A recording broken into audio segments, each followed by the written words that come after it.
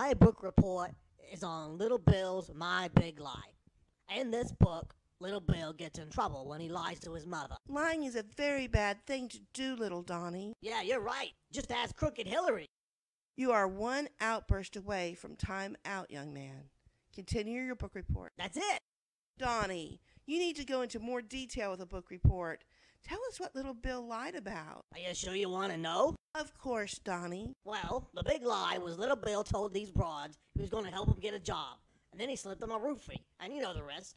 I say a man that's got to trick a woman into doing the nay-nay's a double L loser. Excuse me, but I'm offended by Donny's sexist language. Moreover, the whole thing is part of a larger right-wing conspiracy. Hillary's right, Donny.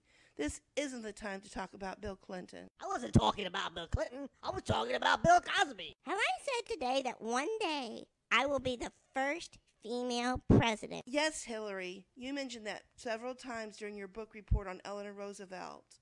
Donny, from now on, I want you to write your book reports for me to review before you share them with the class. Damn PC crap.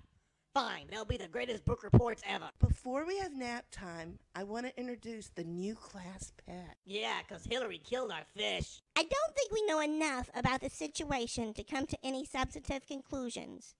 Calm down, children. Hillary did not kill the fish. She did bring to our attention that Bubbles was an endangered species. She sued the school system, and the schools issued a consent order to return Bubbles to her natural habitat. And Bubbles died.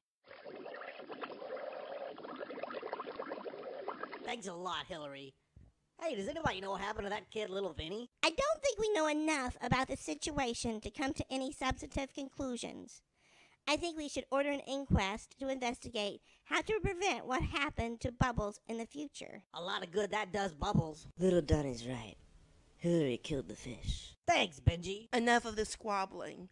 Our new class pet is Polly the parrot, and she has been with us all day. Que hermoso loro. According to my books on ornithology, many parrots can mimic human speech. Does Polly possess such attributes? Be quiet, class. Let's listen. Quack! I'm going to build a wall! A great wall! Quack! Donnie's ideas are dangerously incoherent! Quack! Quack! Donnie's nasty tweets! Quack! Quack! Hillary is corrupt! Quack! Corrupt Hillary! Corrupt Hillary! Corrupt Hillary! Corrupt Hillary! All right, Polly. That's quite enough. Yes, that is quite enough.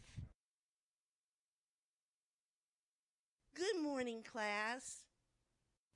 Oh no, what happened to Polly?